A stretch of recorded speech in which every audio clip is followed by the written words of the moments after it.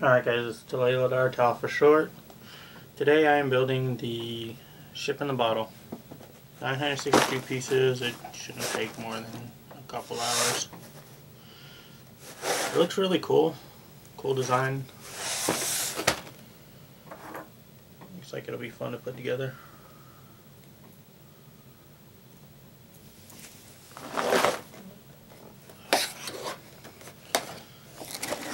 Saw this build in a dentist's office actually.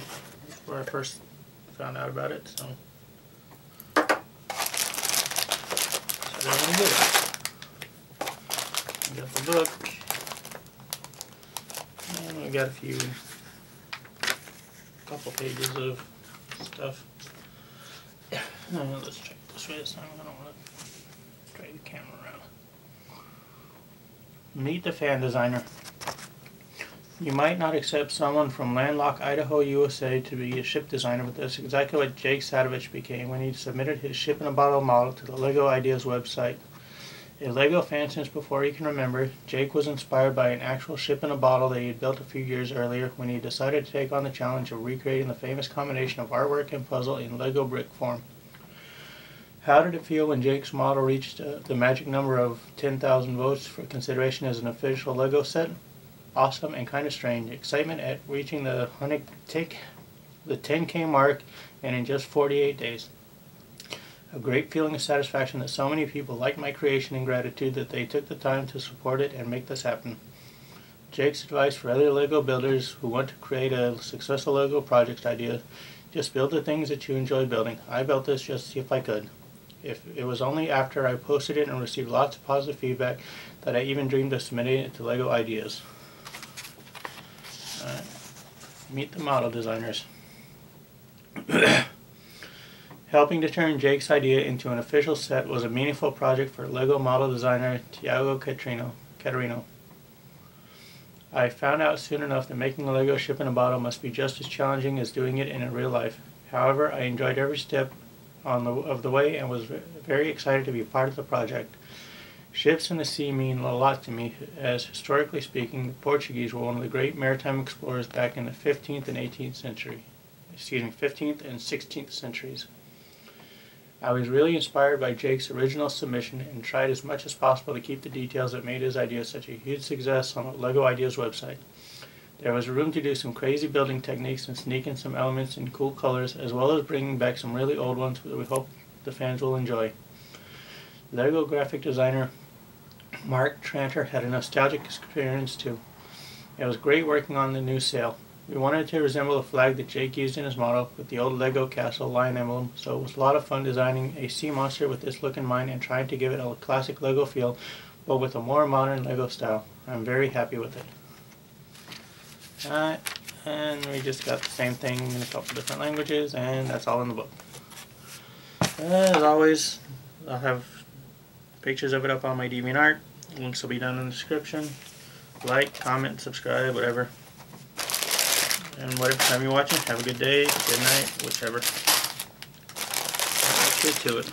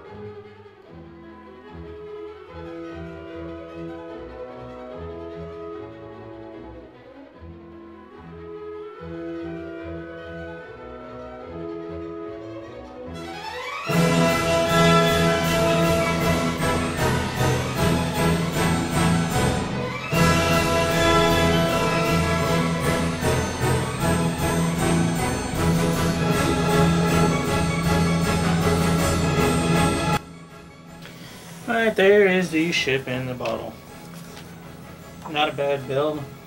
Kind of interesting how you get just the loose studs as the water.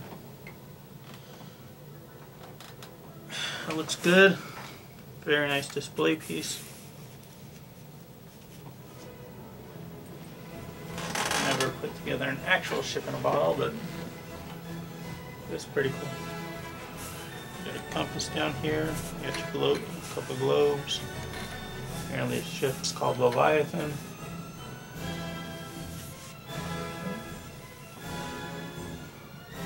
Here we have the ship in the bottle. As always, I overestimated how long it was going to take. It's about an hour 50 minutes. As always, if you like, comment, subscribe, and whatever time it is, have a good day, good night, whatever it is. Bye.